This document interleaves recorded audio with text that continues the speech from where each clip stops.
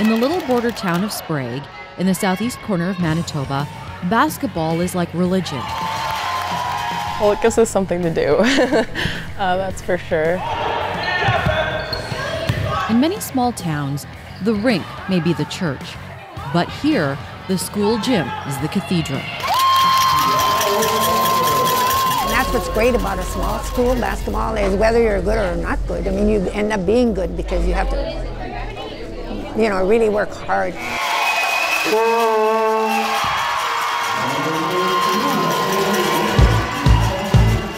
On any given night, other than Wednesdays, because that would conflict with bingo, where there isn't basketball games going on in our facility. Right now, we're playing hard.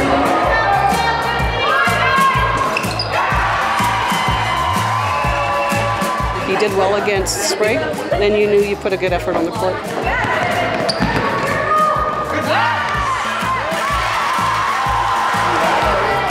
Oh, man, it is really a way of life.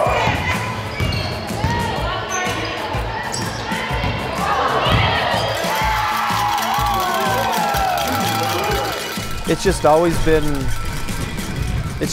what we've done here.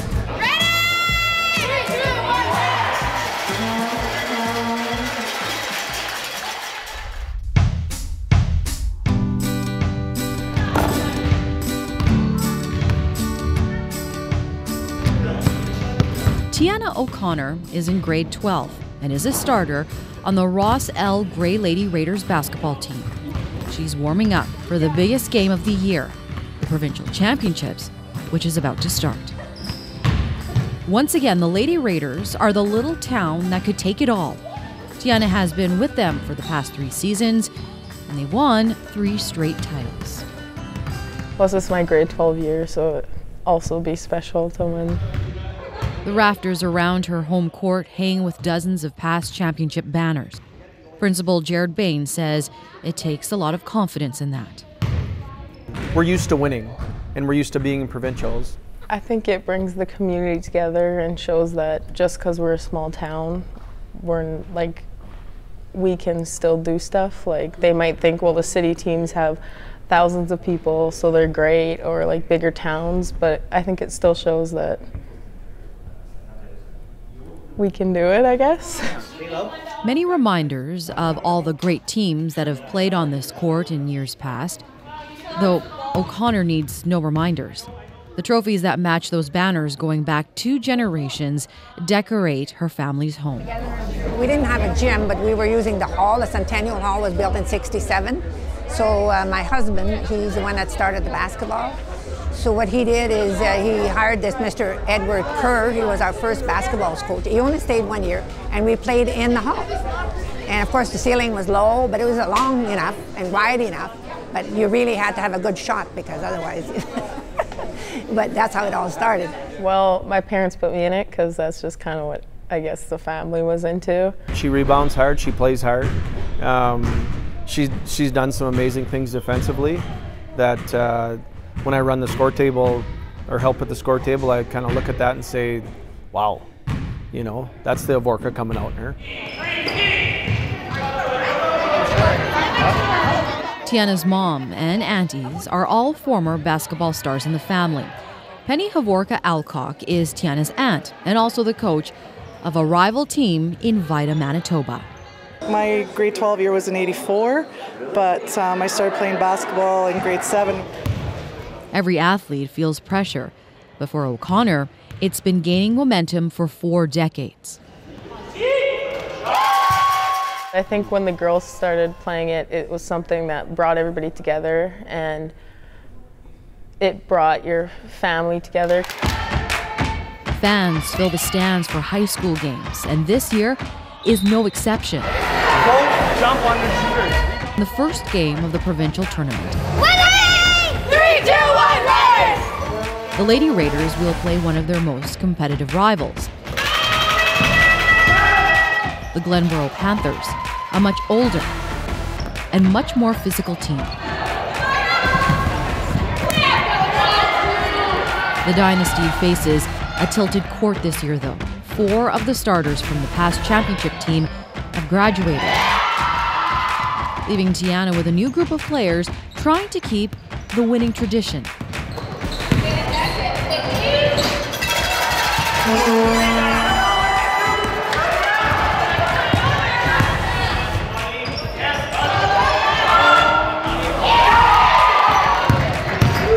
In the opening game of the tournament, Sprague loses, putting the team on the consolation side of the tournament. Not the outcome the team or fans had hoped for. They just didn't give you a date.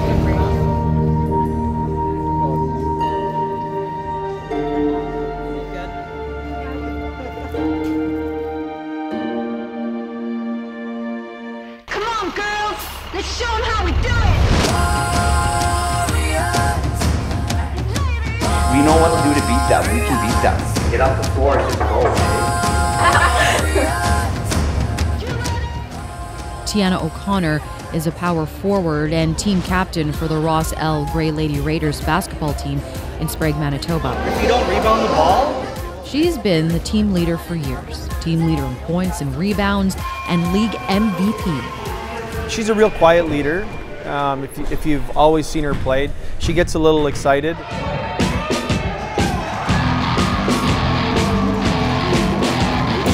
After an 80-point win in the semifinal, the Lady Raiders make it to the Consolation Championship game. Tiana is the rock we've had since grade 9. She's been just a constant power on the inside. If they don't stop her, they can't stop us. you're going to get pushed today. You're going to get hit today. Coach Daryl Peterson has coached Tiana since she was in junior high. No matter how the team finishes, it will be an emotional game for him and his power forward. So I told the kids it is not easy to do what we're doing in provincials. I said you expect to win, but you don't, so you got to focus. Consolation's good, I told the kids. We work for consolation. That's our goal. Thinking about plays we should be doing, and I wonder if we can do it. Are we going to do it? Are we going to keep ourselves together? She drives me crazy sometimes because she's always laughing at practice, but when it's game time, she puts the old game face on.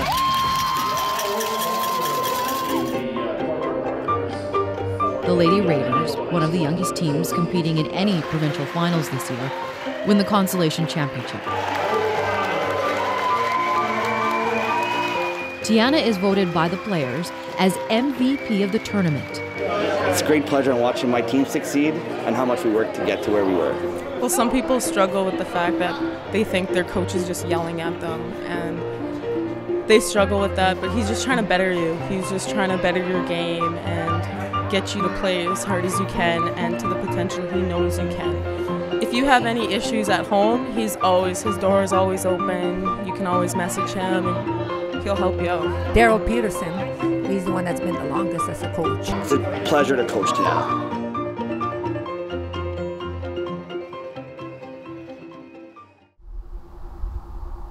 In the end, the peace and quiet that the area offers is a big attraction for people. If you hear anything, it is probably the sound of basketball shoes squeaking on a hardwood floor. Early 60s, 65, 66, and that's when we came to Sprague and got the basketball started because we thought it would be a good team sport for our school. Right now, at the local museum, Doris is curating a 50 years of basketball exhibit. Because it's important for you to be in some kind of sports. It helps you grow. Okay, give it to Sid and then she goes to go. That's something. For a little school, we do well, and that's our sport that we really do a lot, and I'm proud of all of my kids. Over those 50 years, Sprague has become pretty famous for the competitive teams they have always had. I need to give you a big one. As Doris walks away, she may realize that her biggest contribution to basketball is her family.